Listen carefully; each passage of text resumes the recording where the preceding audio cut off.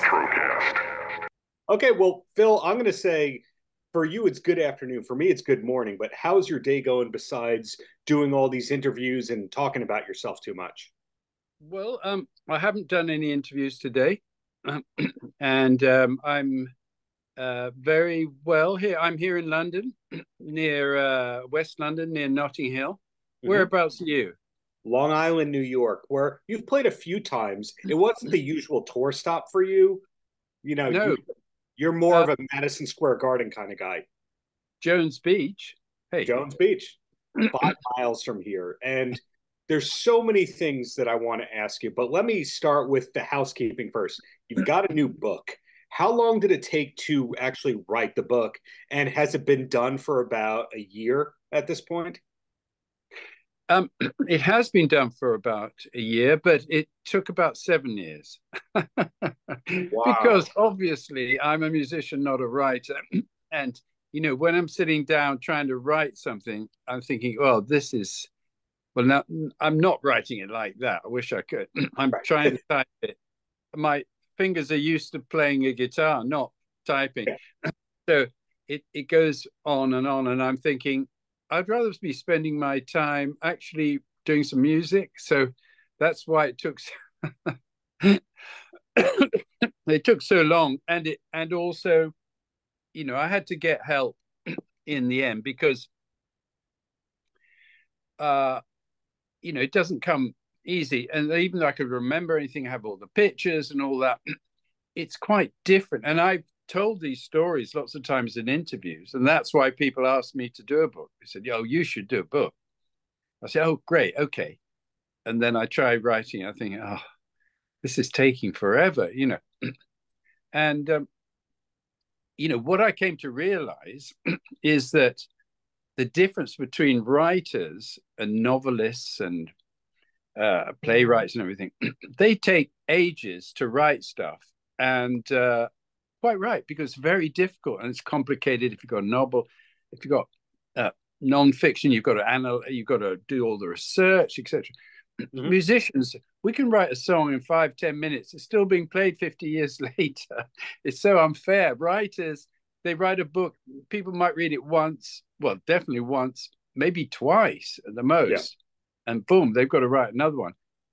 How lucky are we? So in doing this and trying to make sense of what's happened in the last 52 years in music for me and also my family, etc., etc. I've learned a lot, and it took a bit of time.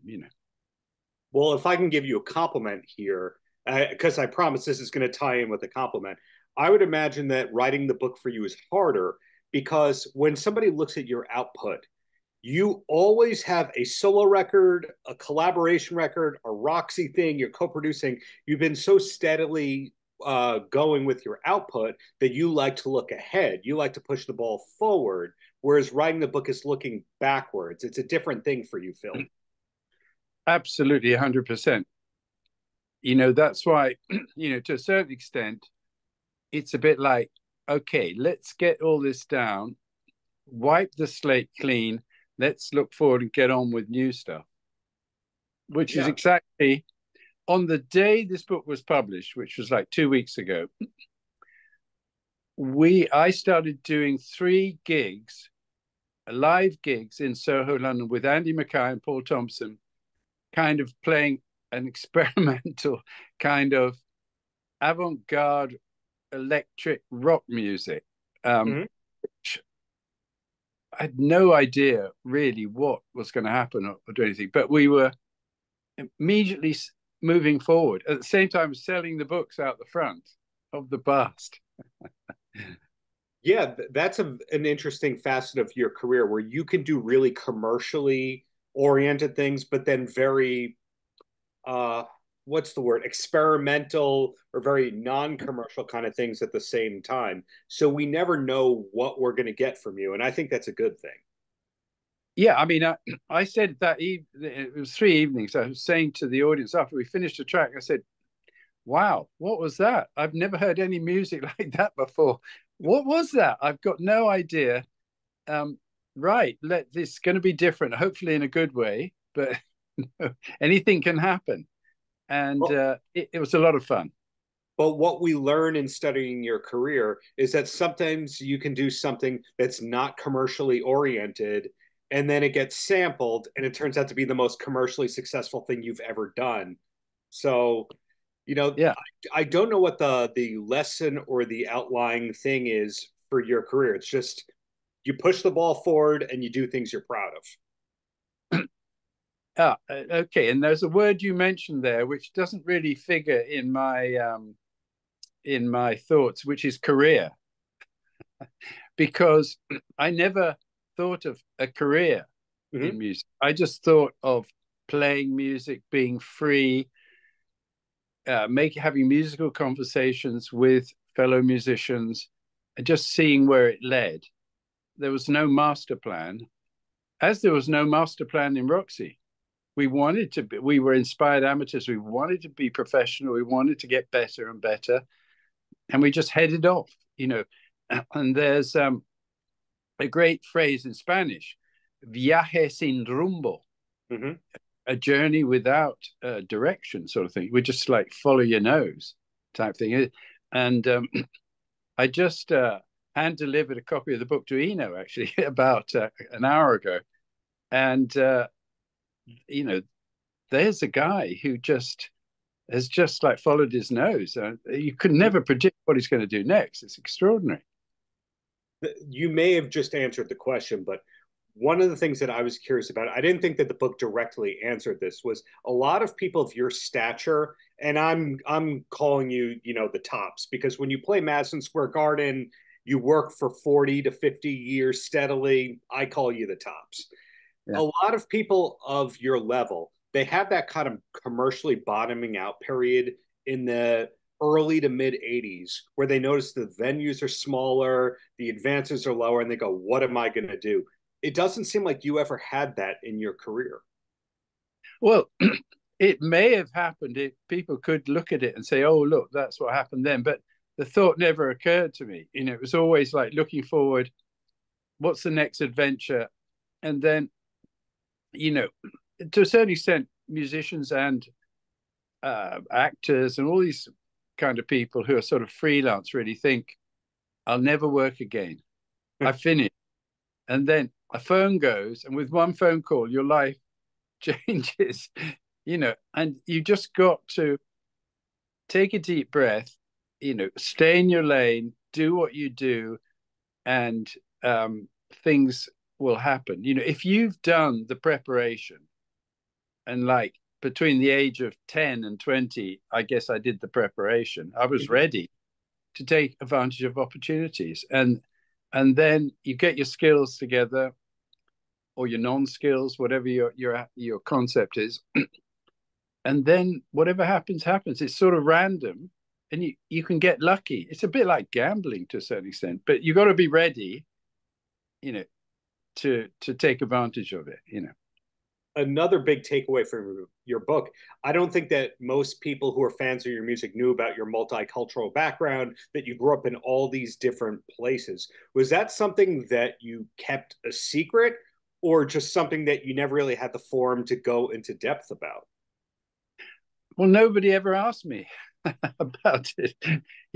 People, journalists and stuff, were just obsessed by their idea of how music and rock and roll music evolved, Mm-hmm. whether from via the blues delta, or via psychedelia, drugs and stuff, or the British sort of cloning of American blues into a white blues situation, then bringing it back to America, the Stones and Cream and Clapton and everything.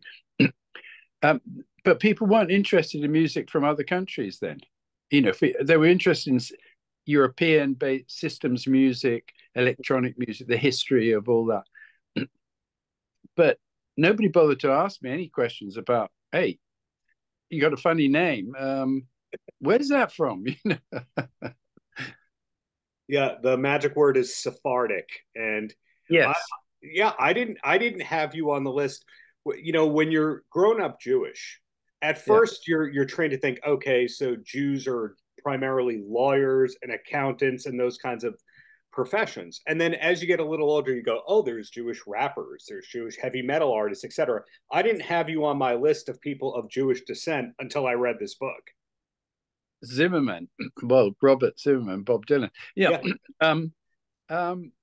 No, neither did I. I mean, all this in the book, I discover all this, and I and it continues. I mean, 3 weeks ago, I was in Curacao, which is a little island in the Dutch Antilles off Venezuela, looking for the graves in Jewish cemeteries of my great grandmother, my great great great grandmother, great great great great, and I found them, and I found, and my, I only found out that my grandmother was born in Curacao and was of Sephardic Jewish descent when I was about 60. And, I've got 50 cousins in Colombia. I made a little film for them of my trip to Curacao. And they're delighted, and I tell you, one of the reasons they're extra specially delighted is because if you have Sephardic Jewish background, you can get a Portuguese passport. Oh. It means you can come to Europe. You don't have to give up your American one. You don't have to give up your British one. For Brits, well, I call myself a Brit, but, well, that's a big, long story. Brexit was a disaster. We're out of Europe.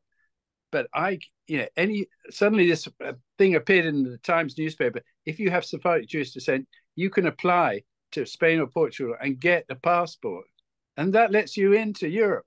So, it doesn't really matter, Brexit. But so that spurred me on, and then I continue discovering. And now I have the certificates from the elders at the synagogue in Curacao, signed by the public notary, which means that I could apply for the Portuguese passport.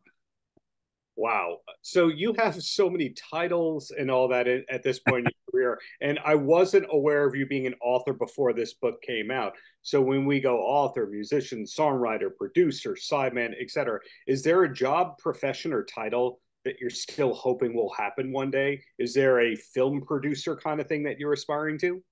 No, I really don't want to do any more work at all, really. I'd rather just lounge around and play with grandchildren and just have a good time. But I do like music, and it's very therapeutic for me, and I know for other people. So it's good for your health. So I will continue. If I see a guitar, and I'm in my studio now in London, and behind me over there's about 6 acoustic guitars. I'm dying to pick one up, actually, because I haven't touched them for about 3 months and have a go on them. And it's like keeping myself interested in music. And if I see a guitar anywhere, I have to go and pick it up. And so I strategically place guitars all over the place. So here and in my little English cottage. And I said, oh, right, just let me pick that up. And I think, oh, I remember. That's why I'm doing this. I like music. I like the sound of the vibration of the strings, etc. Do you go to concerts at all? I do go to concerts. I go to all kinds of concerts, classical concerts, rock concerts. I go to ballet, not that partial on opera. I do go to opera, but that's a friend forces me to go. But me and my wife, we love music. It's the background to our lives. So, and yeah, absolutely. Just as I'm a fan, I'm a music fan, like in normal guys, girls. So if I can build an assumption from that, you're a music fan, and that's why you're able to collaborate with Tim Finn and John Whedon and Andy, etc., who have nothing to do with one another, that you're always looking ahead and going, yeah, that sounds fun. I'll try that.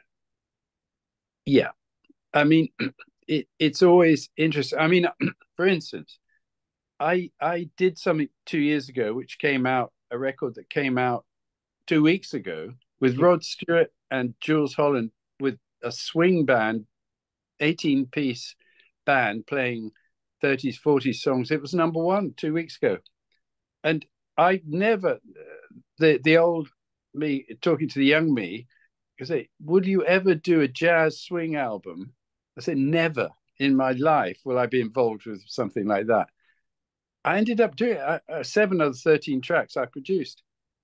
How did that happen? I don't know, but I enjoyed it. It was fun. I'm not going to do it again, probably ever, but again, another musical adventure in there. It's obviously not in the book.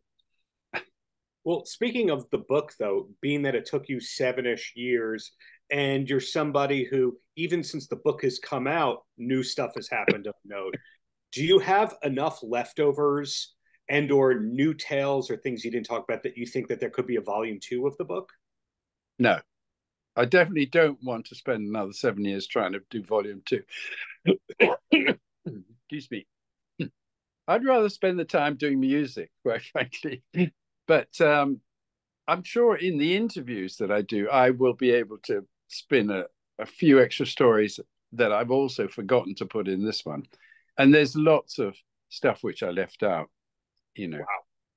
Well, 2 quick questions and then I let you go. And the first one, do you have any stupid hobbies?